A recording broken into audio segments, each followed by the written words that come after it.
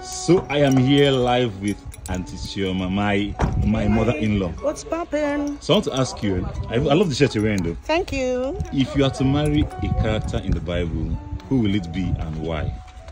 It's got to be Joseph. Joseph. Which of the Josephs, please? Joseph, Joseph, the son of Jacob. Okay, that Joseph, okay. Yeah, second to the last son. Joseph was a man of dreams. He had visions. He had where he was going. Yeah. He had a target. And not just that, he was a man of controlled passions. He had self-control. Yes. He had self-control. He know they flirt. He know they fool around.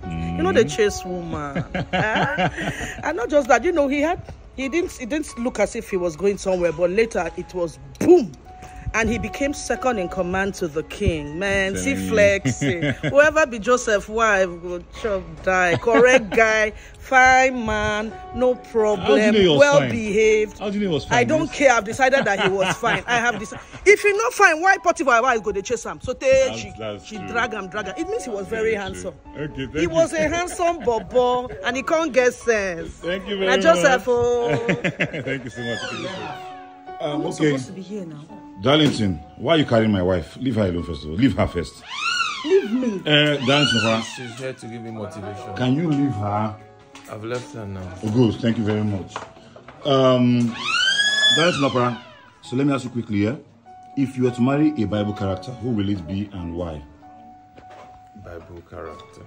Yes. Who will it be and why? I'll marry Esther.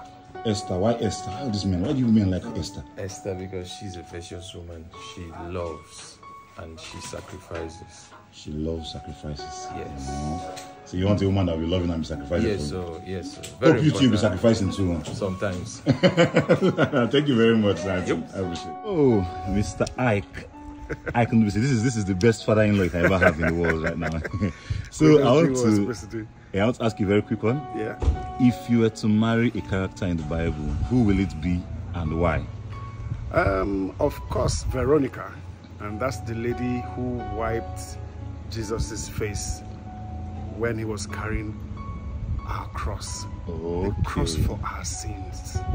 Why? Isn't that humility at its best? Even in the whole midst of the pain and all of that, she still found a way to go and wipe the Creator's face. What other kind of woman can any man ask for? That is a beautiful woman. Imagine in your struggles and all of that, your wife is there to wipe your face. You will live long. You will live long and you'll be happy. You're very, very correct. And of course, you want to do everything to make her happy. That's all women demand. We don't want too much. Just be there and care and be a pillar of support, and the world will be a better place. Thank you so much. I love that. Thank you so much. Thank you. So Senator. Yes.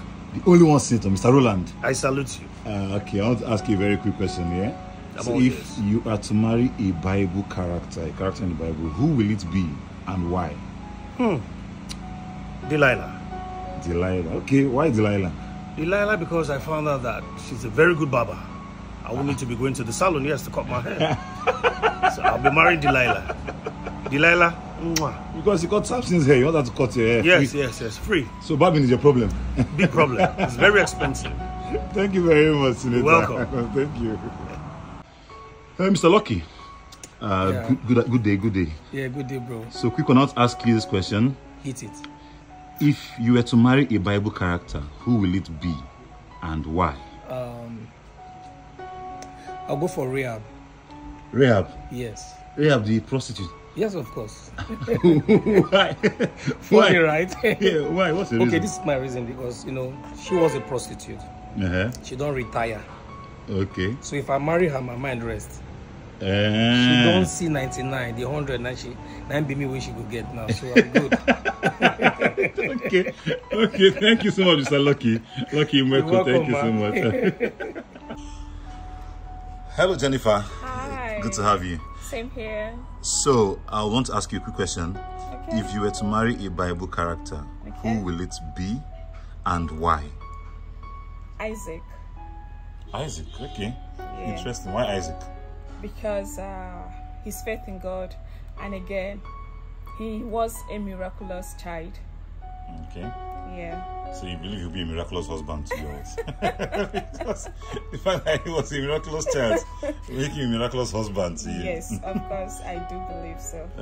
Okay. Yeah. And he kept his father's legacy. Yeah. Okay. That's a good choice, Isaac. Then thank you very much, Jennifer. You're welcome. I appreciate it.